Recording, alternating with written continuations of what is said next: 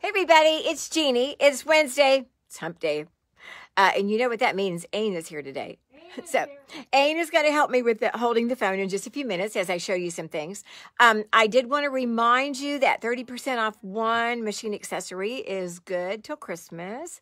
Our special cuts are on sale, 25% off. And that's the layer cakes, the charm packs, the jelly rolls, the honey buns, those things. So, and we have a great selection of those. So make sure you come take a look. We've gotten some awesome new fabrics in. We got wine and we got more chickens. But I'll probably show you that tomorrow when Jane is here so she can pull those fabrics out. I want to just remind you to keep us posted on what you would like to do. We're starting to think about what classes to put on the schedule. Because everything's kind of up in the air, as you know. So I want to thank you for your prayers about Doug. He is feeling really good today. He came in a little while ago. He said, you know, I thought the dash lights were out on my truck, and they actually are there. So all of a sudden, he's seeing colors and things, and his eyes are adjusting a little bit more each day. So he's come through it, so he's going to do the next one next Monday, and then I'll do mine in January, is the plan. Big thing today. I hope you saw my post, and that is, I'm going to turn this around. This whole table is stockings. I was almost in tears. It was just amazing. 748 stockings for Meals on Wheels.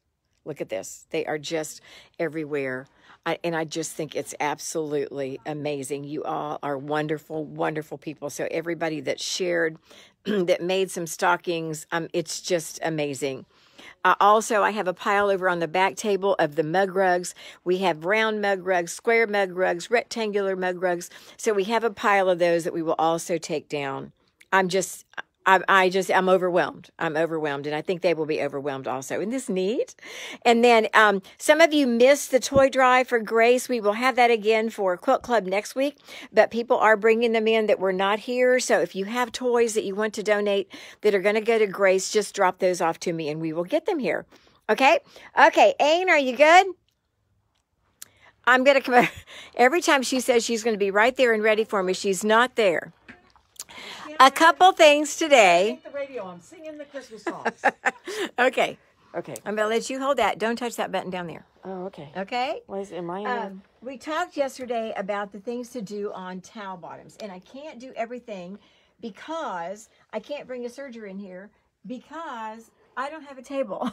I know that sounds really silly. I've got things piled over on the ironing table today because the table's full of stockings, which I am not complaining.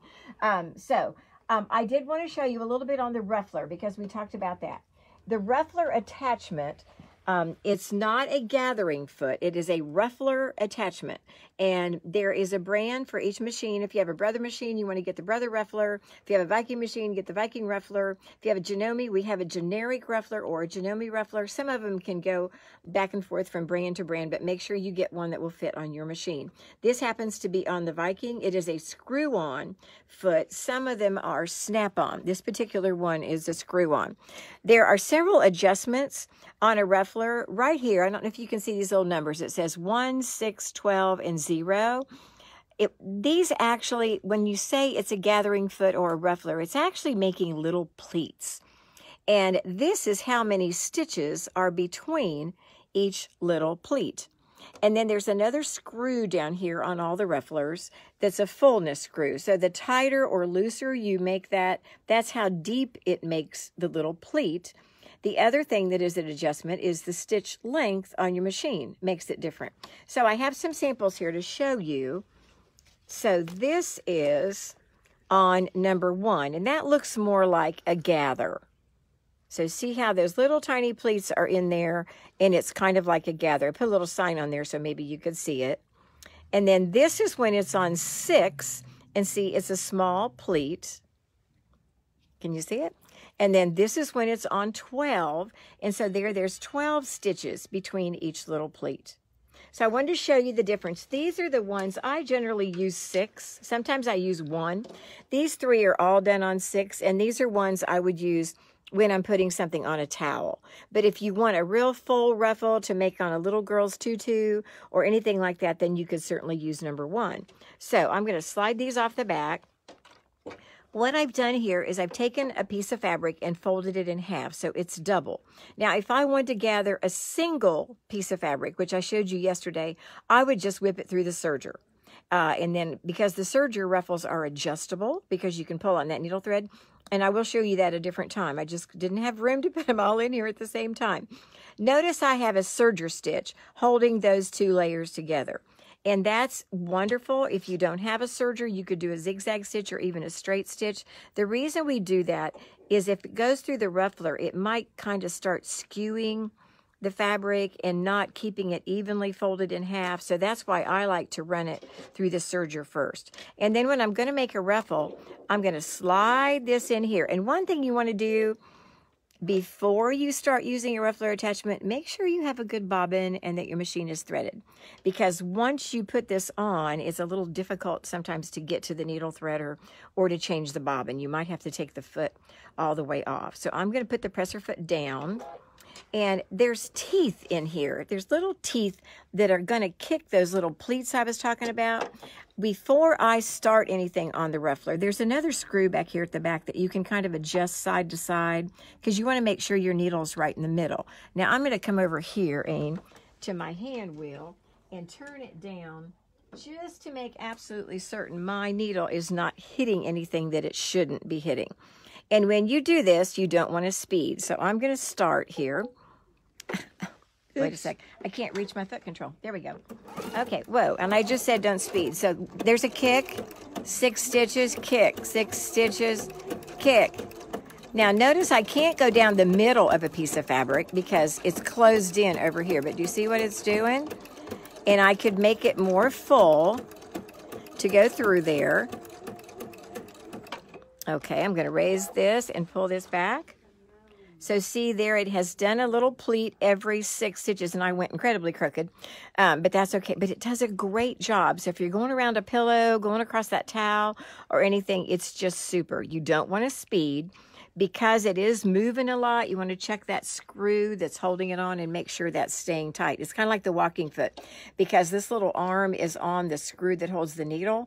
And when it goes up and down all the time, you want to make sure that screw doesn't loosen and also that the screw that holds it onto the ankle bar is not loosening. Because if it does get loose, then the needle's going to hit the foot, then you're going to break the needle, right? You're going to make a mess. What a mess. And you just do it with a straight stitch, okay? So this is the ruffler attachment. There's also a gathering foot that does 1 layer of fabric. It's done with batiste, organza, things like that. And then we have the serger, and I'll show you the serger technique a little bit later, okay? So now we're going to go over here. So follow me over here. And this is the ruffle that we had on one of the towels yesterday to put on there. We had a couple different samples. And then I had the Prairie Points on here. So some people asked me to show the Prairie Points. I'm over here at the ironing board, not necessarily because I need the iron, but because there's no room in this room for this. So Prairie Points start out as a square. So I'm going to unfold. I've got the 2 different types of Prairie Point folds kind of pressed for you. So you can cut squares of fabric, individual squares, and the 2 ways to do it, you would fold it in half on the diagonal and then fold it in half like that. And there's a Prairie Point. And then when you have another Prairie Point that you're going to put next to it, you can actually stick them inside and make your layers however you want to. Now this is if you were going to put them on one at a time. The other way to fold the Prairie Point is you again start with a square, only this time you fold it in half and then fold it like that, okay? And then some people want this side to show, and some people would rather have the plain side to show that does not have the little opening in it. But again, you can layer these. You could lay them on top of each other. You could overlap them. You can put them inside. You could do whatever you wanted. It would take you a while to make a real good arrangement of having them one at a time, but there's nothing wrong with doing that. That's the basic Prairie Point. Then we have the method called continuous Prairie Points, and that's what I mentioned yesterday. So what I've done here, this is a 6-inch wide piece of fabric, and it makes a Prairie Point this size. Now, if you want to do them without any kind of help, and see, and here's both sides of that, you can take the 6 inches, you're going to fold it in half and crease it. Then you're going to measure over here 3 inches. So you would take your ruler and this happens to be 3.5 inches, but you would measure down 3 inches. I got to find the right end. There we go.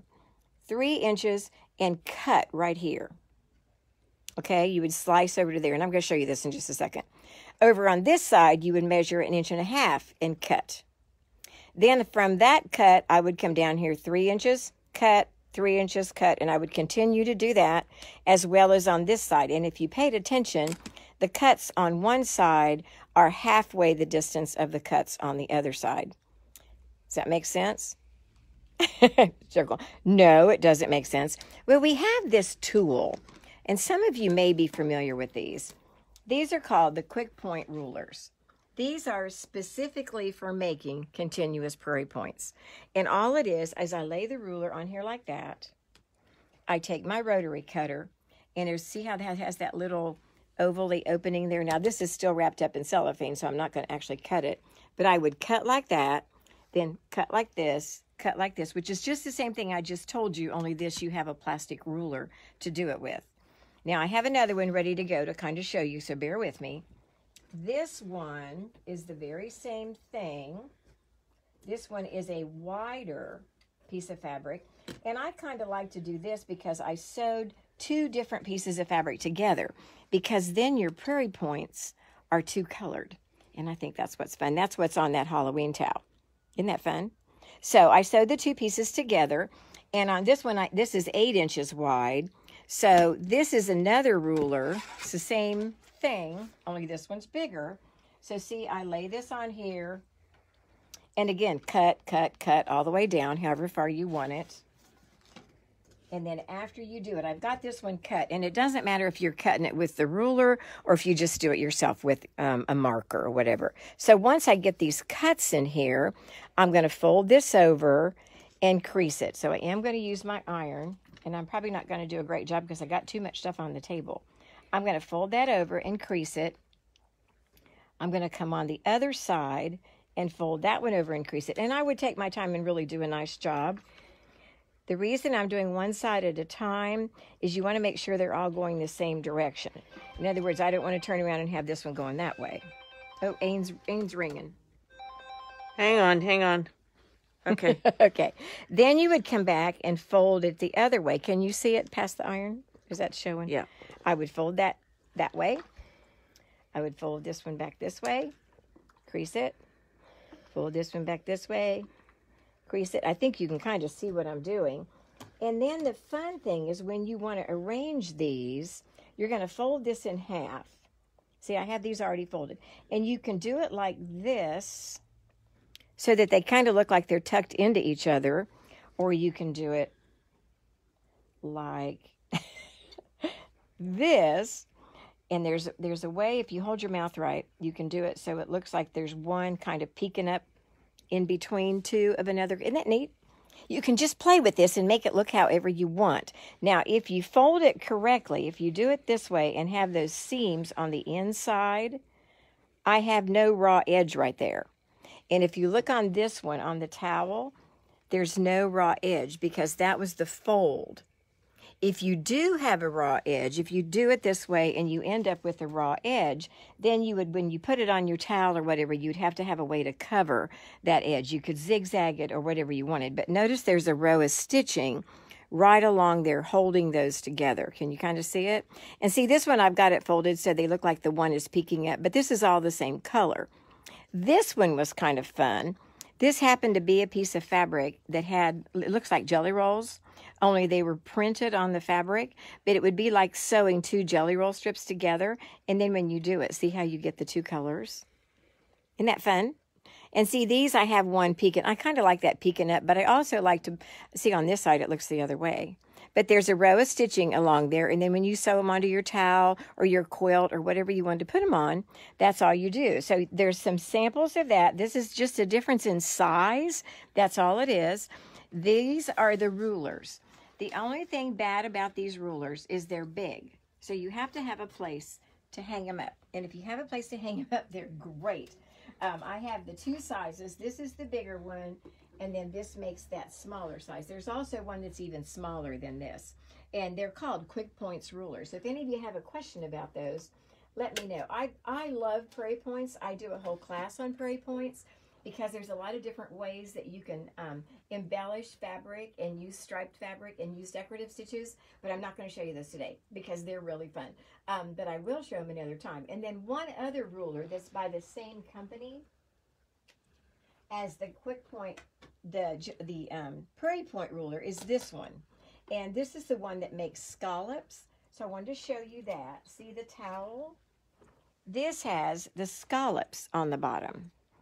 And it's done kind of the same way. This is a lot more work.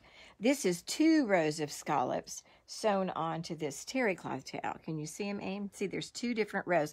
And the scallops have one peeking out from another. And this ruler, this is a lot more work to do it, but I wanted to just give you a quick rundown. You would put 2 pieces of fabric, right sides together, and you trace this all around. And then you sew it around, and there's a little hole. See that little hole right there? That's right where you turn when you're sewing it. So you're sewing those 2 strips of fabric together, following the line that you drew, and then you cut it. Obviously don't cut your stitches, but you cut outside your stitches all the way around, however long you were going to make this. You would just continue to make this as long as you wanted. And then you make a slit right down the middle. I don't know if you can see that little hole right there. You don't cut through both pieces of fabric. You only cut through one. And then you turn the scallops right side out. So it's kind of hard to do this without it made. You turn it right side out. And this is called a pusher. I think pusher is kind of a scary word. This is called a pusher. And you push this up inside that scallop, and then it will, you can iron on this. And you get a really nice smooth edge. I'm going to do something gross. How many of you do this?